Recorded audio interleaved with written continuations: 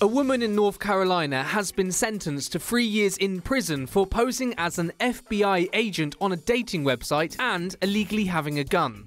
U.S. Attorney Andrew Murray announced last Thursday that 39-year-old Rhianne Lee Brownlee had been sentenced to 37 months for impersonating an FBI agent and illegally possessing a firearm. Desperate to find love, Brownlee, who's also known as Rhianne Lee Webb, posted a series of side-facing snaps on dating websites showing off her fake FBI badge, firearm, and orbs. Although conservative, you'd be forgiven for assuming that her profile pics were nothing more than an attempt at cosplay, or to lure in a man who enjoys being under the boot of the law. But no. On February 23, 2019, when Brownlee was on a date, she reportedly told the person that she was an FBI agent conducting a counter-drug operation. After Brownlee was arrested later the same day, she falsely told the same person that she had to keep her identity secret from law enforcement because she was operating undercover, so it's safe to say she took the whole roleplay thing too far. Court records show that in addition to the fake FBI badge, law enforcement recovered a stolen loaded gun from the stolen vehicle Brownlee was driving. To top it all off, authorities also recovered a fake FBI ID bearing Brownlee's picture and the name FBI Special Agent Alexandria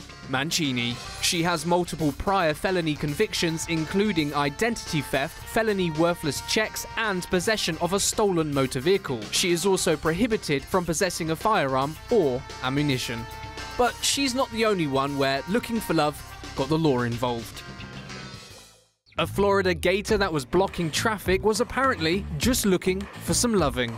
Manatee County Sheriff's Office took to Facebook to share a snap of a 9-foot alligator that was removed from a road for, quote, being aggressive with traffic. In their post, they note that it's mating season, which means lustful reptiles could be more mobile and aggressive than usual. This particular gator, in search of carnal knowledge, was about 40 miles south of Tampa when he went into his display of road rage frustration. The police said they moved him to an alligator farm where hopefully this hard-as-scales gator will have more luck with the ladies than he would, say, prowling a busy road. Lastly, the cops offered some tips to ensure you don't fall victim to horny gators that will only make you look bad.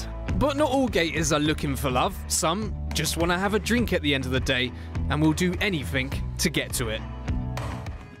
An 11-foot alligator smashed its way through a homeowner's window in Clearwater, Florida. The Tampa Bay Times reported that it was 3:30 a.m. when 77-year-old homeowner Mary Wishhusen was on her way to the bathroom when she heard the crash through her kitchen window. Wishhusen locked eyes with the alligator and said, quote, "All I had was a vision of a huge head, a gigantic head looking at me saying, 'Hey.'" She called the authorities and fled to her bedroom to hide, where she, quote, "went on the computer and played games to settle down." According to Channel 3000, the gator was pulled out of the same window it came through and had caused considerable damage to the homeowner's drywall, a large glass table, and several bottles of wine. Wishhusen asked, "I don't know why he wanted my red wine, but he got my red wine, the good stuff." Concerned about the fragility of her wine, she queried, "The next gator might like white wine." Channel 3000 reported that the Florida Fish and Wildlife Conservation Commons was forced to put the gator down. If you want more Tomo in your life, click the subscribe and bell button so you get notified when a new video is up. Thanks for watching Tomo News.